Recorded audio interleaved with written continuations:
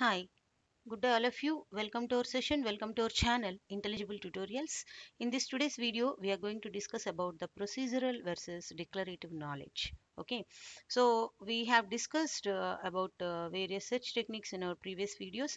Now we are going to see what are the procedural knowledge techniques and what are declarative knowledge representations, how they can be represented.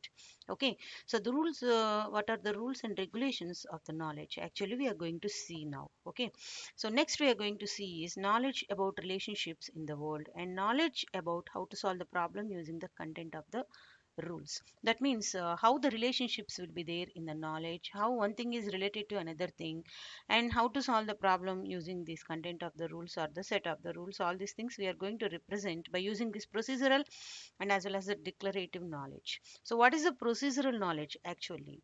So the control information which is necessary to represent knowledge is called as the procedural knowledge. Okay, so best example is nothing but controlling knowledge, controlling information in the concept of the computer programs, directions, and as well as recipes. Okay, these indicate some specific use and some kind of the implementation techniques. The programming, even you see in the computer programs also, they have some implementation techniques. But what is the difference between the procedural and declarative knowledge is nothing but the use of knowledge lies in control information resides. Where the control information resides, what are the rules? In that way, the procedural knowledge and as well as the declarative knowledge can be differentiated.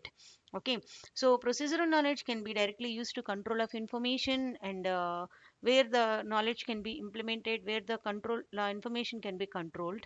Okay, so whereas the declarative knowledge is the different one, a light difference is there between these two. How these views of knowledge lies in where the control information reside. How it is now we are going to see. What are the examples of the procedural knowledge now we are going to see. Man of Marcus, Man of Caesar, and Person Cleopatra. And for all x, man of x to person of x. Okay, so what is the person of y? The knowledge base justifies if any of the following answers.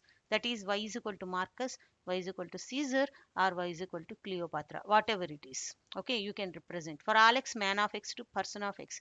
What is a person of y means? It can be anything of the above, like a man of Marcus, we are having a man of Marcus, man of Caesar, and person of the Cleopatra. It can be of anything.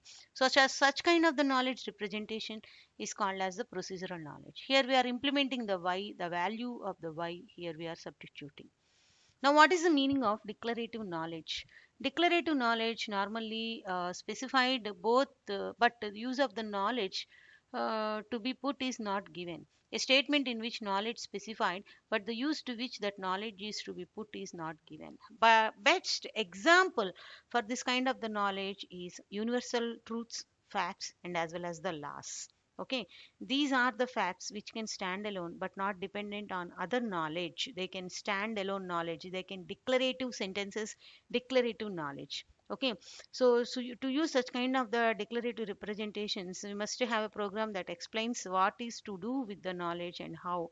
Okay, so they cannot be modifiable, they can be standalone statements, they cannot depend upon any other things, they cannot depend upon any other conclusions and all these things.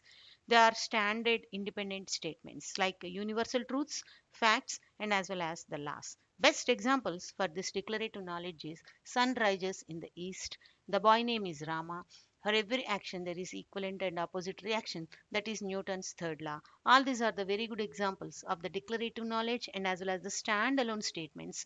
Whereas in the procedural knowledge, you can draw some conclusions, you can use some implementations, you can use some substitutions. Like this, the declarative knowledge and as well as the procedural knowledge can be differentiated. Okay, so this is about the declarative knowledge and as well as the procedural knowledge. And for example, a set of logical assertions can combine with a resolution theorem prover to give the complete program for solving problems. But in some cases, these logical assertions can view as a program rather than the data to a program. We are having some set of the logical statements we are using to prove the resolution for that, but sometimes these can be represented as the declarations or declarative statements. Okay, hence these implication statements define the legitimative reasoning paths and automatic assertions provide the starting point of those paths. And these declarative statements are used to use the resolution procedure. Okay, so declarative statements, whatever statements are there, those statements can also again use it to use the resolution procedure. So this is about the declarative knowledge, the forever truths and laws, and as well as the names, person names. Whereas the procedural knowledge is substitutions, implementations, and programs are the examples of procedural knowledge. And one more thing, the procedural knowledge can be implemented with the help of some programming languages, that is nothing but lisp lisp list instruction programming language it is. And the next one is prolog programming logic. Okay, so these two are most widely used programming logic techniques, programming languages of the artificial intelligence. Prolog, sorry, LOG, prolog. This is the prolog, another kind of the language. These two are most widely used programming languages for artificial intelligence. One is the recursive, and another one is the iterative programming statements. So these two can be used to implement the procedural knowledge in the artificial intelligence. Whereas coming to the declarative knowledge, it is used to represent the facts, universal truths, and as well as the laws. Okay, so these are the differences between the procedural and as well as the declarative knowledge.